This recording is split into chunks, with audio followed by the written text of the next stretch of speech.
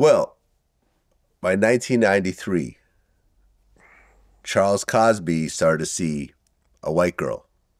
Yeah. And Griselda found out. Yes.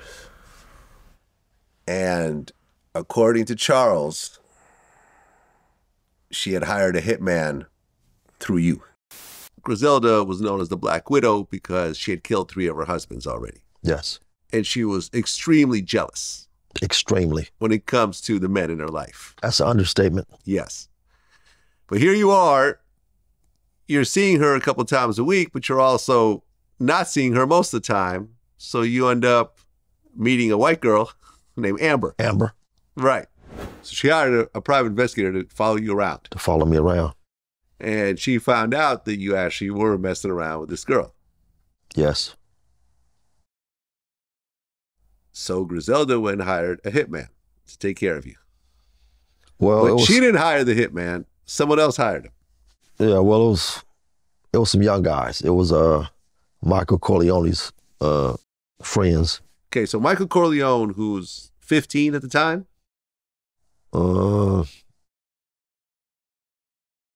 15, maybe 14. 14, 15 years old. He arranges for a hitman to come kill you. I have no acknowledgement of that. Okay. Regardless of what happened, he was driving, a bunch of guys pulled up in a Mustang and just started shooting up his car. He gets shot in the arm. He was wearing a bulletproof vest.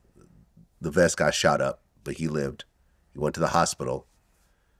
And then when he went back to his house, your mom called him and said, I know what you're doing. There's a car outside, and you need to come see me tomorrow. So the next day, he went to go see her. She called him the N-word and stuff like that, and she was upset. He ultimately got her to calm down and so forth. But their relationship kind of ended to a certain degree after that. How did you know about this situation of him getting shot and the confrontation with your mom and stuff like that? Not at all. Got it.